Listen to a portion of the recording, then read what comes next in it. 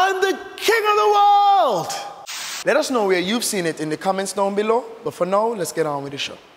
Hi guys, welcome to Ask the Camera Guy. My name is Steven, the Camera Guy, and today we're going to be talking about sound in film.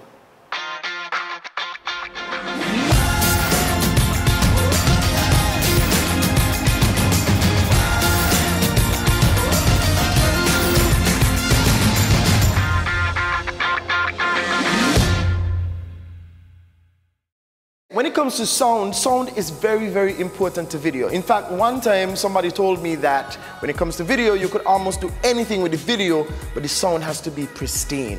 Because if you mess up the sound, people assume that your video is cheap. But if you do really, really good sound, they assume that the video that you did along with the sound was intentional. All right? Go figure.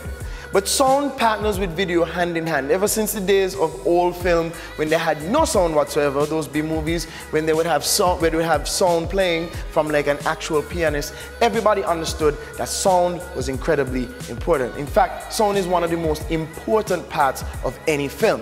In fact, you could show a dark screen with nothing at all, bam, just play some really creepy sounds, and you could get spooked out. Yeah, they are. So you get really spooked out just by the sound. So sound is the tone of any film or any production. In fact, I would even go as far as to say, without proper sound, even if it's just a soundtrack, you're not gonna get the kind of mood no matter what kind of film you shoot. The difference between a very emotional film and a very serious film and a very like quirky, funny film is sound. In fact, let me give you guys an example. Roll it, Shirley. I don't know exactly what's happening. I feel like I'm lost in space. Just lost.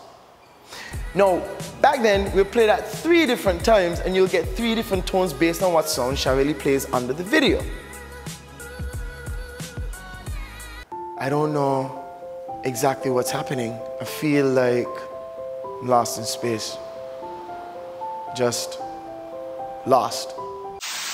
I don't know exactly what's happening. I feel like I'm lost in space.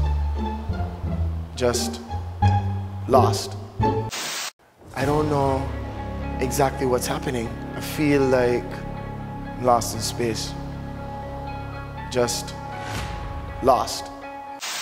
All right? So you could get very, very serious tones if you use very, very serious music. You could get very, very emotional tones if you use very simple music.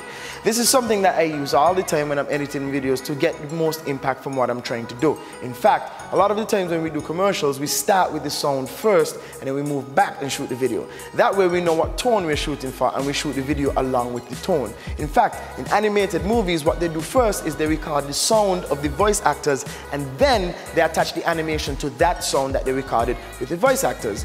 Very case in point, Aladdin. When they were shooting Aladdin, they did all of of course this happens all the time, but with Aladdin they had so much takes of, what's his name?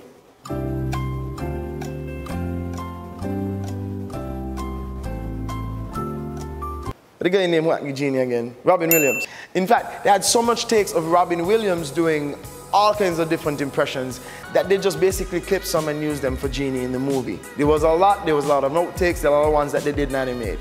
But sound is incredibly important. So whenever you're doing video, I want you guys to think really seriously about the sound that you're going to use. The sound makes the difference in tone and it also makes the difference in sympathy. Human beings sympathize with the human face or faces.